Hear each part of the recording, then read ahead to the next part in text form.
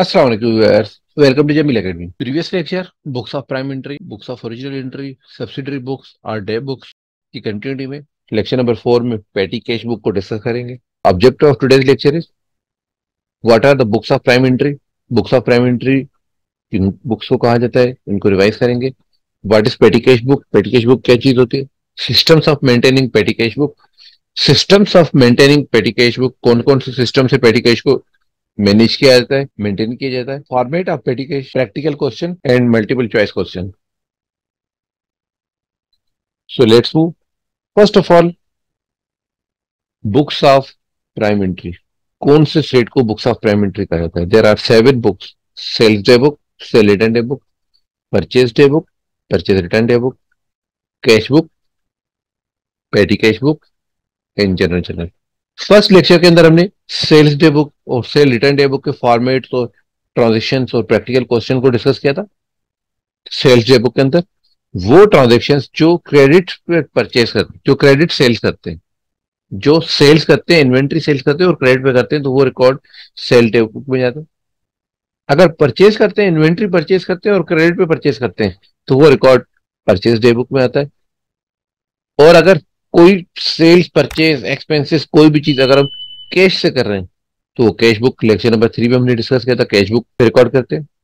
आज हम lecture number 4 में पेटी कैश बुक, पेटी कैश बुक जो हम पहले लास्ट लेक्चर के अंदर कैश बुक रिकॉर्ड किया, उसी का ही पार्ट पेटी कैश बुक. व्हाट इज पेटी cash book along with regular cash book. जो लास्ट लेक्चर नंबर 3 में हमने कैश बुक की बात की थी, उसके साथ साथ most companies maintain a separate petty cash to record small expenses and daily expenses like fuel, food, office supplies, electricity, postage, newspaper, travel, etc. जो छोटे छोटे एक्सपेंस होते हैं, इसके लिए बड़े cash book, main cash book को डिस्टर्ब नहीं करते, उसके साथ एक सेपरेट सब्सिडरी कैश बुक बनाते हैं. नेचर वही कैश बुक है, मगर पेटी cash book mean small expenses के लिए, छोटे छोटे एक्सपेंसेस के लिए वही कैश बुक से पैसा आएगा, मगर छोटे छोटे एक्सपेंसेस मेन कैश में रिकॉर्ड नहीं करते. जो नहीं करते, the person responsible for recording this transaction is called पेटी कैश कैशियर. ये छोटे छोटे चिलर एक्सपेंसेस, चिलर काम के लिए, चिलर अमाउंट के लिए जो कैशियर रेस्पॉन्सिबल है, उसको पेटी कैश किया जाता है. A chief cashier in large enterprise usually track and record the huge transactions. जितनी भी चीफ कैशियर है, जो मेन कैशियर है, जो बड़ी कंपनीज है, वहां पे जो मेन कैशियर है वो मिलियंस बिलियंस रुपीस की ट्रांजेक्शन को रिकॉर्ड करते हैं. वहां पे 10-20 रुपए की ट्रांजेक्शन को रिकॉर्ड करना एक इशू होता है. देयरफॉर द रिकॉर्डिंग पेटी कैश ट्रांजेक्शन. इसीलिए जो पेटी कैश की रिकॉर्डिंग ट्रांजेक्शन को रिकॉर्ड करते हैं, main cash book could make everything headache and complicated. जो कैश बुक के अंदर जो ट्रांजेक्शन है वो कॉम्प्लिकेटेड होगी, हेडेक होगी. That's why it's recommended to maintain a separate पेटी cash book for small transaction. इसीलिए क्योंकि बड़े ह्यूज अमाउंट में, एक अमाउंट मिलियंस में रखी हुई है और यहाँ वहां पे 10 रुपीज की कोई न्यूज़पेपर का प्राइस लिखी हुई है, या 100 रुपीज का फूड एक्सपेंस का लिखा हुआ है, तो एक ये सब चीजें कॉम्प्लिकेशन इशू करेंगे, शो करेंगी. इसीलिए एक सब्सिडरी बुक, एक सेपरेट लेजर बनाया जाता है, जिसको कहा जाता है पेटी कैश बुक. जिस तरीके से पेटी कैश बुक की नेचर एसेट से सिमिलर, पेटी कैश भी एसेट से, मगर वही कैश बुक का पार्ट है. सिस्टम्स फॉर मेंटेनिंग पेटी कैश. डिफरेंट सिस्टम्स हैं पेटी कैश को मेंटेन करने के लिए. Number 1, there are 3 systems: open system और ordinary system, fix system and imprest system. Imprest system is one of the most useful system. At the open system, a lump sum amount of given to the cashier. After spending the money, the cashier submit the account with receipt and bills to the main cashier for approval. छोटे छोटे expenses के लिए एक lump sum amount cashier को दिया गया कि आप ये एक्सपेंस करें. जैसे एक्सपेंस पैसे पूरे हो गए उसके पास, वो आगे उसने बिल जमा कराया और एक साथ मेन कैशियर को दिखा दिया, भाई कि ये अमाउंट आपने मुझे दिया था, ये इसके मैंने बिल्स और रिसिप्ट वगैरह, ये जो अप्रूवल से ये मैं आपको दे दिया, अब आप इसको अप्रूव कर दें. Fix cash book. The main cashier offer the पेटी cashier specific some of money for a pre determined time. इसके लिए ओपन सिस्टम में एक लमसम अमाउंट दिया गया. अब फिक्स सिस्टम में आपके पास एक सर्टेन अमाउंट दिया गया कि ये बजट है, इस बजट के अंदर अंदर आपको काम करना है, ये छोटे छोटे एक्सपेंस के लिए ये अमाउंट है. द पेटी cashier will submit invoices receipt after spending and receive the amount for the next period. एक सर्टेन पीरियड का वीकली, मंथली, डेली बेसिस पे जो अमाउंट आपने फिक्स अमाउंट दिया है उसी को मैनेज करना है, वही अमाउंट पूरा करना है, और वो डेली बेसिस पे सबमिट कराएंगे, या वीकली बेसिस पे सर्टेन टाइम पीरियड पर वो मेन कैशियर को इनवाइस सबमिट कराएंगे, और नेक्स्ट पीरियड के लिए आप एडवांस रिसीव करेंगे। Total amount of expenditure impress system के अंदर given to the cashier as advance. अब इम्प्रेस सिस्टम में कैशियर को एडवांस देते हैं। मेन कैशबुक के रिकॉर्ड के हिसाब से आपके पास कैशियर को आपने एडवांस दिया है। The cashier will submit a thorough statement at the end of the period after using the impress cash. जो कैश दिया गया था, जो एडवांस दिया गया था, उसको यूज करने के बाद उसकी डिटेल स्टेटमेंट बनाई, और वो स्टेटमेंट बनाने के बाद कैशियर को सबमिट कर दी, and will then be given the amount for the following month.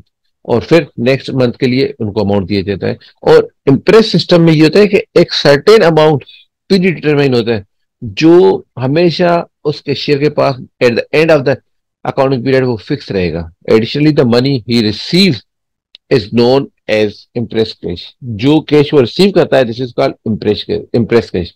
चाहे वो एडवांस के शेप में हो, चाहे वो एक्सपेंसेस पे करने के बाद जो रिमेनिंग अमाउंट ले, जो भी कैशियर को अमाउंट मिलेगा, this cashier is called impress cash.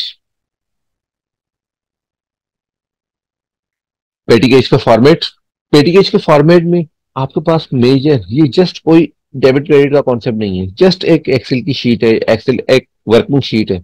Receipt कितने पैसे आपने रिसीव किए, किस डेट को किए, किस शेप में किए डिटेल में, और किस डेट को आपने किस हेड में पैसे पे किए, तो वो टोटल अमाउंट आपने मेंशन कर दिया। हर एक अमाउंट को, जो भी आपने जिस डेट को, telephone expense, computer printer expense, T and sugar, इस टाइप के लिस्ट ऑफ एक्सपेंसेस डिफरेंट हो सकते हैं, जो ज्वाइंट अगर एक नेचर को हो सकते हैं। लेट सपोज पोस्टेज, आपने टेलीफोन का बिल किया, इजी लोड कर दिया, कोरियर कर दिया, तो ये सब आपके पास कम्युनिकेशन एक्सपेंस है। पोस्टेज एक्सपेंस कम्युनिकेशन एक्सपेंस में कर दिया। कोई न्यूज पेपर मंगवा लिया, कोई रिपेयर एंड मेंटेनेंस, अब व्हीकल के लिए टायर पंक्चर हो गया, बाइक के लिए फ्यूल भरवाया, तो वो सब आपने व्हीकल एक्सपेंसेस एक सर्टेन हेडिंग के अंडर आपके पास हर एक्सपेंस रिकॉर्ड होगा।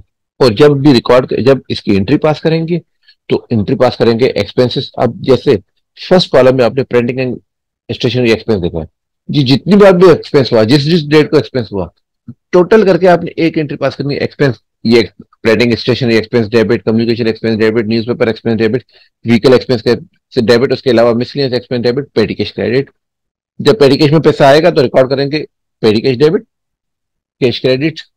अब पेटी कैश में से पैसे चले गए, expense debit, cash credit. This is a practical question. Zeeshan and sun maintain a पेटी cash fund to control small cash expenses. Shown below are the transactions involving the petty cash fund and its replenish in March 2023. कुछ transaction है, इन transaction को base बनाते हुए हम इनकी पेटी cash book में रिकॉर्ड करेंगे। So let's move. Vishal and sun maintains पेटी कैश बुक, जिसको हमने डिस्कस किया। मार्च 2023, फर्स्ट मार्च को check was issued and encased to the established petty cash fund 15,000 rupees का। फर्स्ट मार्च को पेटी कैश रिकॉर्ड करने के लिए आपने फर्स्ट मार्च को एक चेक इशू किया जिसको 15,000 रुपीज। तो आपने रिसिप्ट में कितना अमाउंट आया, 15,000। किसके मद में आया, किसके अगेंस्ट आया, चेक, फर्स्ट मार्च। उसके बाद थर्ड मार्च, जो भी डेट होगी आप मार्च कॉलम में लिखेंगे। थर्ड मार्च कितना एक्सपेंस है, टेलीफोन एक्सपेंसेस, टेलीफोन एक्सपेंस कितना अमाउंट है, 1,850 रुपीज। 1,850 रुपीज के लिए telephone expenses is a part of communication expense, 1,850। Fourth को आपने refreshment charges of Zeeshan guest, एक गेस्ट आपके पास आया था जिसकी आपने रिफ्रेशमेंट चार्जेस पे किए। अब रिफ्रेशमेंट, अगर आप यहाँ पे ऑफिस इंटरटेनमेंट के लिए एक एक्सपेंस अगर बनाएंगे, इंटरटेनमेंट इंटरटेनमेंट एक्सपेंस आपने बनाया, तो इंटरटेनमेंट एक्सपेंस में आपके पास रिफ्रेशमेंट का कितना अमाउंट है, 185। उसके बाद 10 मार्च को आपने रिकॉर्ड किया कंप्यूटर प्रिंटर पेपर्स, आपने printing computer papers, computer papers is a part of stationery, कितना अमाउंट है? अच्छा, ये 185 आप यहाँ पे रिकॉर्ड करेंगे। प्रिंटिंग स्टेशनरी 550 रुपीज का आपने एक रिम मंगवा ली। कंप्यूटर टोनर 11 मार्च को आपने प्रिंटर,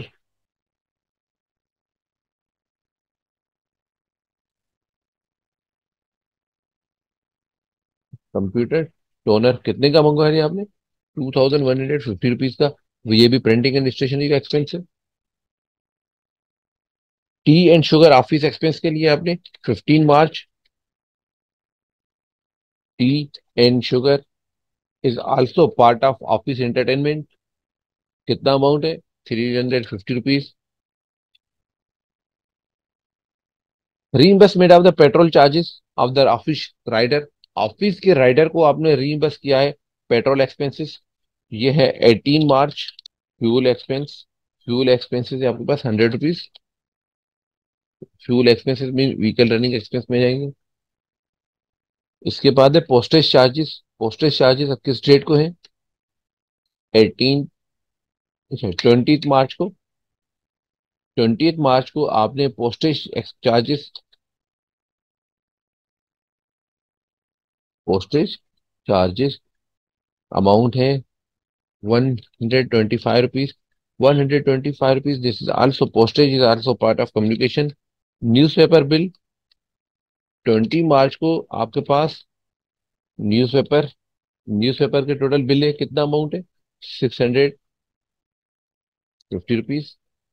ये न्यूज़पेपर में 650 rupees. Trade general subscription, general subscription का अमाउंट कितना है? 2200, 2200। उसके बाद ऑफिस स्टेशनरी 27 मार्च, ऑफिस स्टेशनरी कितनी है? 100, sorry 800 rupees. Office stationery is also part of printing and stationery expense. मैं इसको यहाँ पे फ्रीज कर रहा हूँ ताकि हेडिंग्स हमारे पास सिमिलर रहे। सेम चीज 27 मार्च को once again car repair 1200, 1200 is also, car repair is also part of vehicle expense, vehicle running expense. Courier charges 28 March,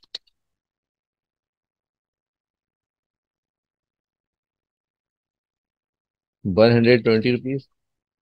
This is also type of communication expense. New telephone connection charge is paid, ये है 29 मार्च।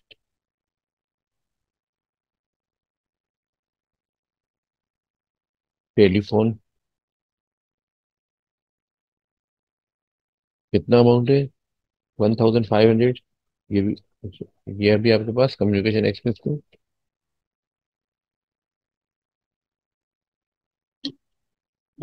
Amount spend in March was रीइंबर्स्ड, 31 मार्च को amount reimburse हुआ है।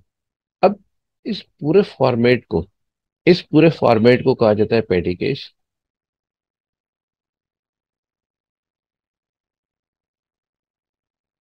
अगर हम यहाँ पे total sum करें, जब सब एक्सपेंसेस रिकॉर्ड करने के बाद हमने सबको टोटल किया तो आपके पास टोटल अमाउंट आया 11,780 रुपीज। अगर हम हर कॉलम को टोटल करेंगे तब भी आपका सिमिलर आएगा 11,780 रुपीज। जब ये 11,780 रुपीज आपके एक्सपेंसेस रिकॉर्ड हो गए तो अब आपके पास पेटी कैश में अगर ये एक्सपेंस इन करेंगे तो आपके पास सिमिलर अमाउंट 15,000 रुपीज रहेगा। तो यहाँ पे आप वंस अगेन 11,780, जिसके 31 मार्च को आपने पे किया, कैश पे किया, जिस वजह से आपके पास यहाँ पे 780 रुपीज आपने यहाँ पे ऐड कर दिया। ये आपके पास जब आपने ऐड किया तो आपके पास जो रिक्वायरमेंट थी कि आप कितना एक्सपेंस हुआ है तो वो आपने पे कर दिया। तो अब आपके पास सिमिलर टाइप पे वही 11,780 रुपीज जब आपके पास पैसे आ गए तो आपके पास नेक्स्ट अकाउंटिंग पीरियड में अप्रैल के लिए वही 15,000 रुपीज आपके पास अमाउंट आ जाएगा। आपके टोटल एक्सपेंस रिकॉर्ड करने के बाद आपके पास टोटल का column 7,000, 11,780 plus printing and stationery expense 3,500, communication expense 3,500। आपके टोटल एक्सपेंसेस की ट्रांजेक्शन के बाद जब आपने हर एक कॉलम का हर एक एक्सपेंस का टोटल किया तो व्हीकल एंड रनिंग एक्सपेंस आपका 1,300 है, newspaper subscription 2,850 rupees, entertainment 535, printing stationery 3,595 and office पे communication expense 3,595 and printing and stationery expense 3,500। Total it becomes 11,780। अब आपके पास कैश आपके पास एडिशनल आ गया 11,780। जब 11,780 का आपके पास कैश आ गया, अब आपके पास once again next accounting period के लिए आपके पास सीडी बैलेंस सिमिलर टाइप पे वही 15,000 रुपीज का आपके पास अमाउंट आ गया। ये आपने एक्सपेंस किया, उतना ही आपके पास अमाउंट मिल गया, तो रिमेनिंग आपके पास नेक्स्ट अकाउंटिंग पीरियड के लिए अप्रैल के लिए 15,000 रुपीज का अमाउंट आपके पास रह गया।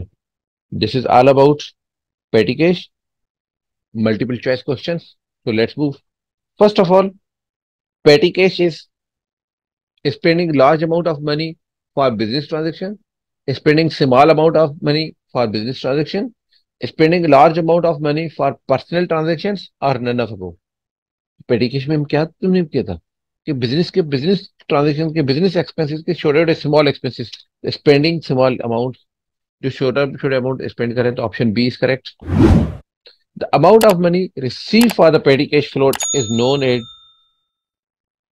imprest petty। एमसी दूसरे बता, मनी रिसीव फ्रॉम पेटी cash must be recorded on, कहाँ पे रिकॉर्ड करते हैं, जो मनी रिसीव फ्रॉम पेटी cash must be recorded on bank book, bit of paper, bank receipt book और पेटी कैश स्टेटमेंट। तो हमने बात की थी रिप्लेनिश के लिए कि पेटी कैश स्टेटमेंट बनाते हैं, जो हमने अभी एक्सेल में बनाया। Option D is correct. The amount of the money receive to replace the money spend is known as, जो एक्सपेंस आपने पेमेंट रिसीव कर रहे हैं, जो स्पेंड आपने किया था, जिसे प्रीवियस क्वेश्चन में 11,870 रुपीज की जो हमने एक्सपेंस किया था, उसको वापस रिप्लेनिश करने के लिए, रिप्लेस करने के लिए जो कहा जाता है, this is called replenish. Ali has 200 rupees left in the petty cash box and the voucher totaling 350 rupees. How much does he need to restore the impress? 200 रुपए इसके पास अभी भी पड़े हुए हैं, 350 रुपीज के इसके वाउचर्स हैं। इसको अपने रिस्टोर करने के लिए कितना अमाउंट चाहिए? 350 rupees. Option A is correct. This is all about पेटी कैश बुक। Thank you.